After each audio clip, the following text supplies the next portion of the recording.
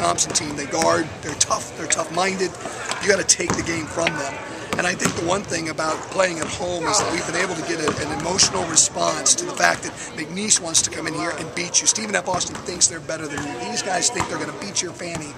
And I get into the ability to get into their heads a little bit, and I get a real response emotionally and physically.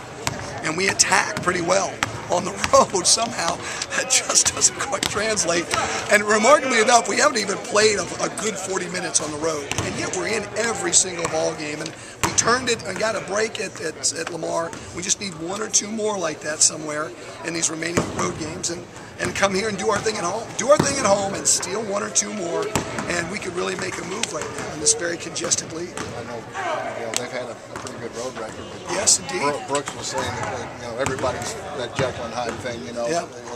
I think it's a real reflection of college basketball. I've looked at the ESPN website. Of course, I've got it marked, and I look at the leagues, the low, the mid, and the high majors, and most leagues rather have a lot of teams that are all kind of close. I mean, whether you're looking at Conference USA or even the Sun Belt in our league, the Southern Conference is starting to get some separation. But a lot of leagues right there, the Big East is just tremendous how close they really are to each other. And unfortunately for us, just one of us is coming out. But it's an interesting race.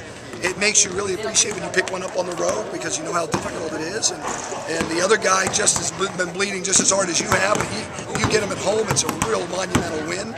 And but we're pretty good, and we've been real close. A couple of three-point losses, led for 33 minutes at Sam. We got to go to Northwestern State to see if we can put that thing together for 40 minutes and go get one, and maybe start to make a move. What can you take from it? Maybe I think the first time this year that you go on the road to play a team that you've already played at home and beaten. Well, is there any mojo out of that?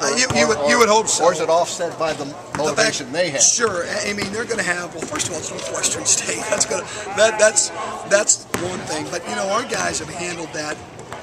It's like a new generation. It's like the Star Trek, the Next Generation. The old Star Trek teams used to really get hung up on that a little bit. I found the new generation of Star Trek players here in the last 3 years, the Brandon Fortners of the world, they don't seem to get too nervous against rivals. Maybe that's a problem too, but they go out there. I think they're going to play.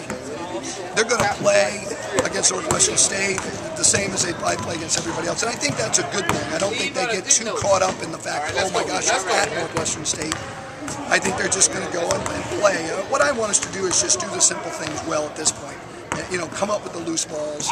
Don't turn it over. We did a beautiful job tonight with 23 assists and 9 turnovers. And I think doing those simple things, playing really hard, give you a great chance on the road or at home.